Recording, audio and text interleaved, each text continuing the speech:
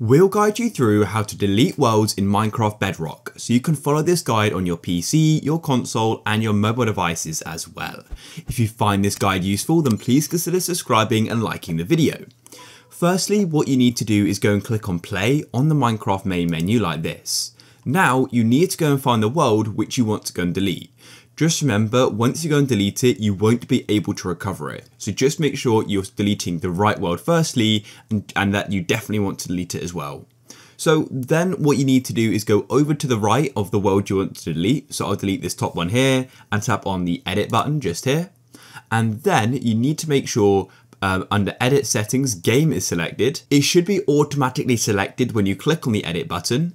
And then you just scroll down here and go right to the bottom.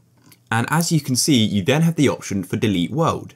So to delete it, you then press delete, and it then says, are you sure you want to delete this? It'll be lost forever. I'll then press delete, and just like that, it's now been removed from the list, and it's now permanently deleted. It's that simple and easy to delete a world in Minecraft. If you found this guide useful and you want to see more, then please leave a like.